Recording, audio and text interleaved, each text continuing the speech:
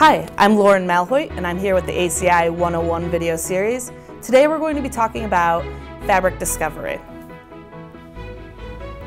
Before we get into the architecture of ACI and ultimately the fabric discovery, let's talk about traditional network architecture real quick. Generally, this is going to look like some sort of core aggregation and access switches. So perhaps it looks something like this, with your Nexus 7000 switches at the core, your Nexus 5000 switches at the aggregation layer, and then your Nexus 2000 switches at the access layer. These may not even be Nexus switches. They could be CAT switches or even switches from another vendor. The one thing of note here, though, is that this architecture isn't wrong, but it's built for older traffic flows, namely the north-south traffic flow, which means most of the data was coming in through a perimeter firewall, going to our endpoint devices, and then going back out through that perimeter firewall. Now, with the popularization of virtualization and even more recently containers and microservices, big data, most of our traffic is actually contained within the data center. We refer to this type of traffic flow as being east-west. Now, not only is the traffic flow different, there's just more data traffic in our data centers now than there used to be, and we need a new networking topology that can handle that. This is where the spine leaf architecture comes in. In this case, we have two tiers, the top tier being the spine and the bottom tier, or maybe access tier, being the leaf switches. Generally, the spines will be Nexus 9500 series switches, although there's at least one exception to that with a 9300 switch. The leaf switches will be Nexus 9300 series switches. Each leaf will connect to each spine switch, making it a full mesh fabric. Now, any endpoints, which could be VMs, bare metal machines, or containers, or even layer 4 through 7 services, will then only have 2 hops between any 2 endpoints. Now, in most cases, the spine switch will not connect to anything other than another leaf switch.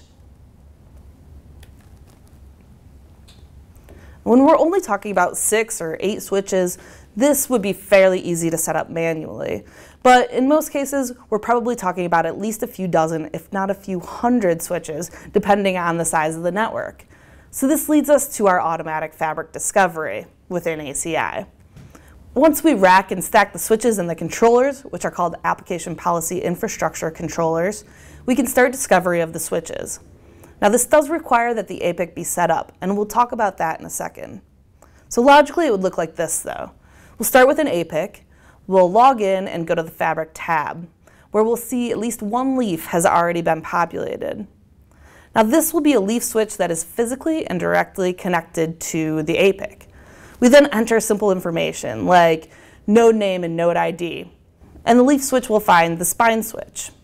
We enter the node ID and name for this spine, and then a new leaf switch will appear. And the pattern goes on like that to fully populate our fabric.